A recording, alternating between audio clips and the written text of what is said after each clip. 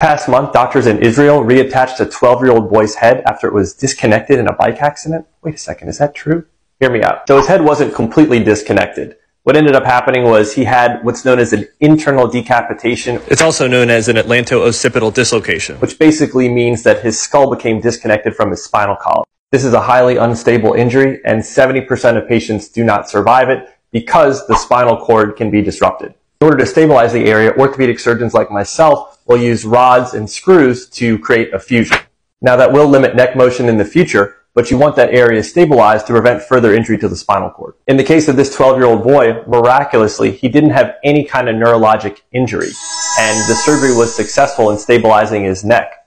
He was able to leave the hospital a month or so after this devastating injury on his own power. The fact that he's able to walk and talk normally after an injury that is mostly fatal is truly a miracle. Be sure to like and follow for more amazing medical stories.